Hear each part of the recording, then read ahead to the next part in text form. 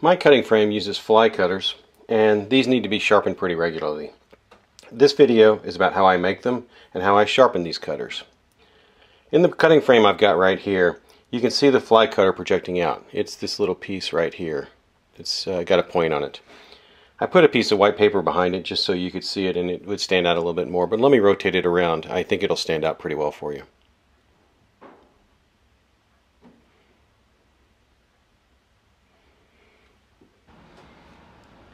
I use ultra hard C2 tungsten carbide rod that I get from McMaster-Carr for these. There's a link to it in the bottom of these notes.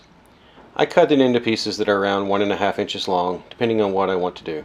The longer pieces allow for more of a sweeping curve when cutting. Cutting this very hard rod has to be done on a grinder. A saw won't work as it is too hard. I speak from experience.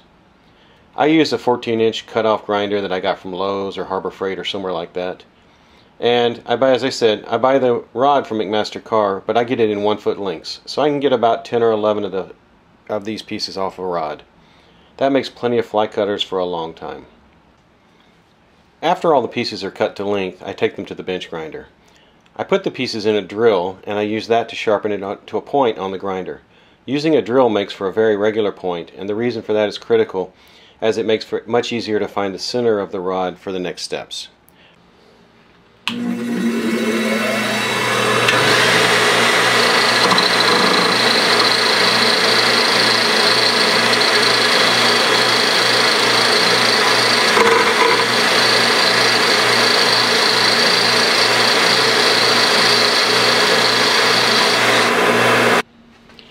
There is one piece that I forgot to mention as I was doing this.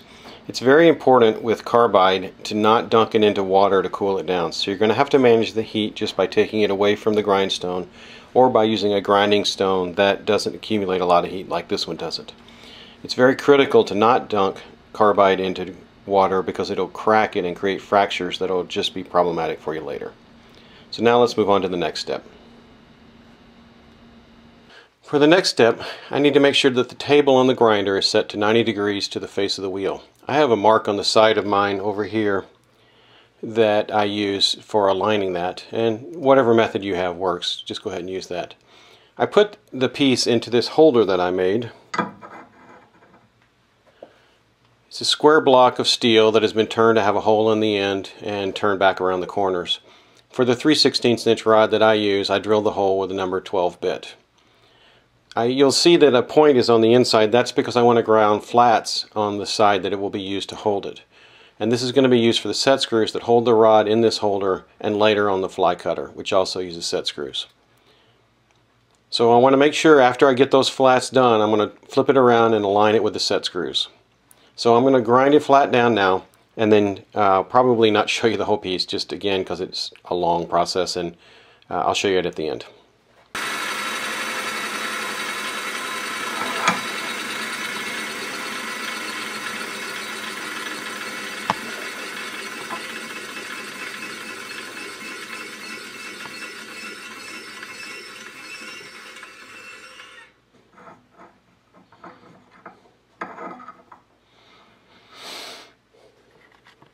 Okay, it's about 20 minutes later, and I'm trying to get this in focus here, but you can see the flat spot there, and you can see how it came down to the point. The point's not an actual point just yet, but that's okay. It will be in our next step. So let me get set up for that, and I'll show it to you. So what I need to do for this step is actually grind the angles that are this way and this way on this. Now, it's a compound angle, so I've got my platform here set at 60 degrees, and then I have a piece that I've made here out of wood that has a 120 degree angle here. So that combination is going to give me the angle that I want for cutting here. It's not easy to see when I actually do the cutting, so I'm going to try my best, but we'll see what we can do.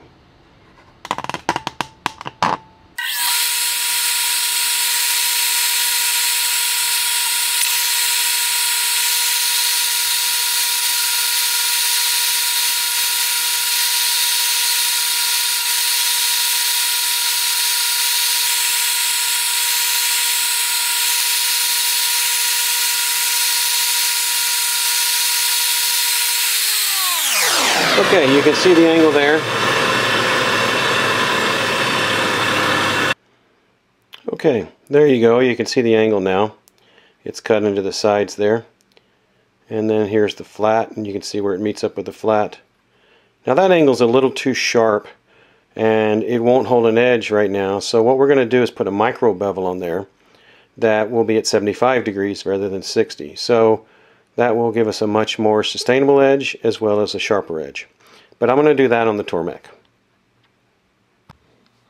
Before I get started, I wanted to show you what I'm using here. These are the bottom side of the SVD 110 tool rest for the Tormek. But you'll notice on the left one, and I use two because it gives me a wider platform, but on the left one you'll notice that I've cut a part of it away. And I just used my bandsaw to do that. It worked fine. But the amount of it that I've cut away is just under 1.5 inches. And that gives me the amount of space that I need to be able to get it centered on the machine. I'll show you that in a second. This is shooting a little bit from the side so that I'll have room to work, but I can show you how I have two of the SVD 110 tool rests to give me one continuous surface here. And where that's useful, again, as I use this piece that I made, is that I now have space to slide it all the way across in front of the grindstone. So let me move it a little bit more, and then I want to show you how I grind this.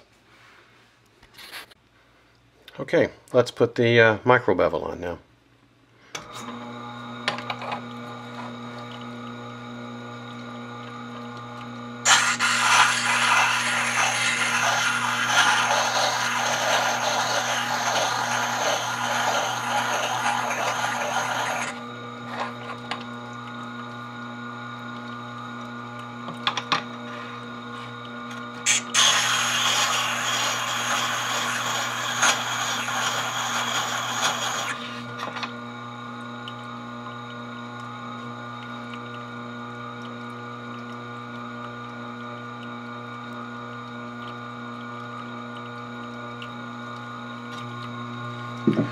Now we need to touch up the top.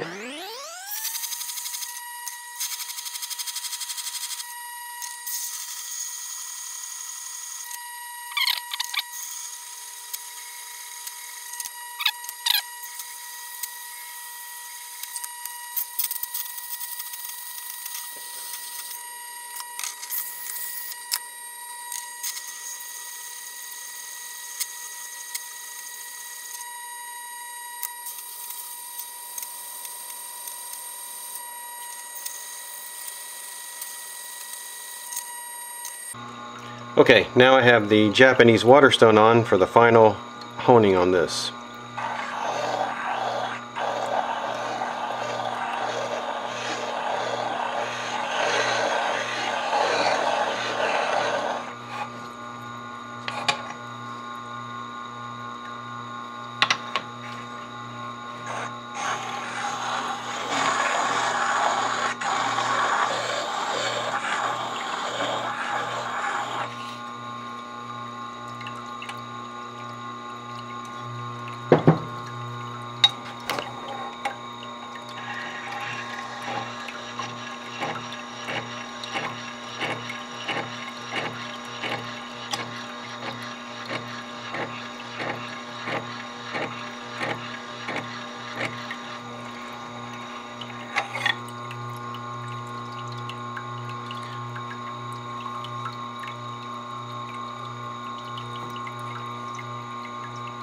You can see there it's got a good mirror finish on it.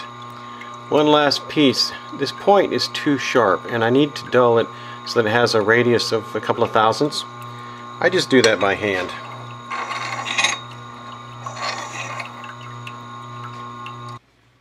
The flat cutter is now ready to go. If you're interested in more information on this topic, check out the webpage links at the bottom of this page. And thank you for watching. I hope this has been useful for you.